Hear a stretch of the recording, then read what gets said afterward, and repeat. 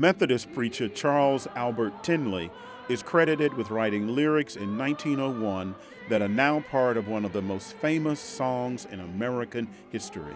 Blacks and whites and Jews and Catholics all stood across this country in the 60s singing "We Shall Overcome," and not even understanding that the universal language they were singing came from a man who built the church right here on Broad Street in Philadelphia. Wow.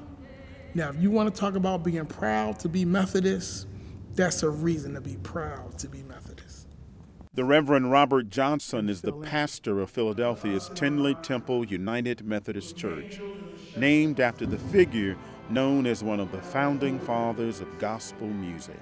And let us be grateful for the gift of music which we have given.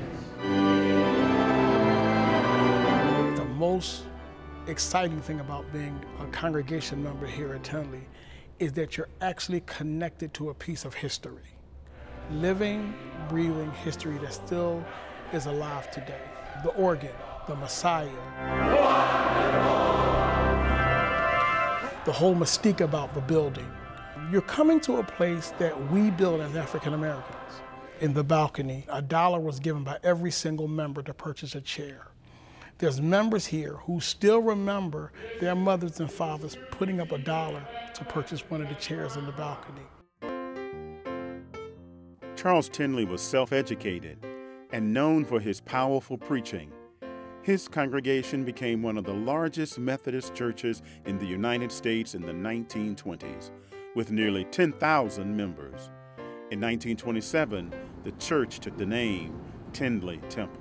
You'll see a congregation who, through the struggles and the adversities, exemplified the best of United Methodist culture and did the best that they could with what they had. It's a place that, if you want to have a connection to what United Methodism really is in the African American context, gotta come to Tindley.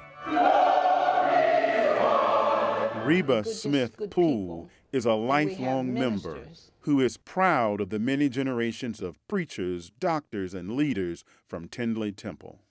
We are known for three things: good music, good preaching, and good food.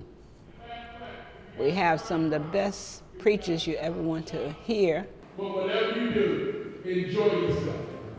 We lose so much of our history and so much of who we are. And our generations to come need to understand that this belongs to you. I heard a kid sing the other day, By and By. He had no idea that By and By was a Tindley hymn. When I told the young man and I brought him in here, and the first thing he said was, wow, I walk by it every day, and I never knew it was here. And people who don't understand their history really can't respect it, but when you understand it, you respect it and you hold it a little bit closer to your heart.